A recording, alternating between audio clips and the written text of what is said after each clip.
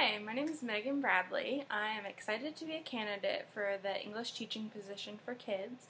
Let me tell you a little bit about myself and my background. I have a bachelor's degree in health sciences and education. I have 3 years of work experience in an orthodontic office where most of our patients were primarily children.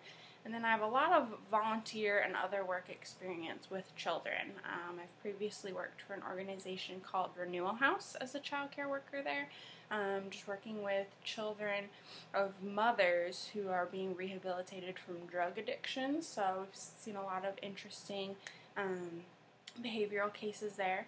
And I've also done a lot of volunteer work with my church. I've been a Sunday school teacher for the past 3 years for the ages between 2 and 4 years old.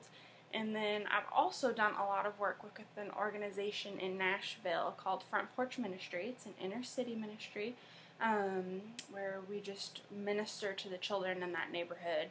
We've helped implement a tutoring center down there, so I've been involved in that strategically. I just absolutely love working with kids, and education is a huge passion of mine. I feel like I'd be a really great fit for this position. For the fable, I've decided I'd like to tell one of Aesop's classics fables, The Tortoise and the Hare. It was one of my favorites growing up. I can remember my mom telling it to me. Once upon a time, there was a hare. He was the fastest in the land. He used to brag to all the other animals about how he was so much faster. He especially used to pick on a little tortoise, calling him a slowpoke, telling him he could never catch him in a race. One day the tortoise was so sick of this that he challenged the hare to a race.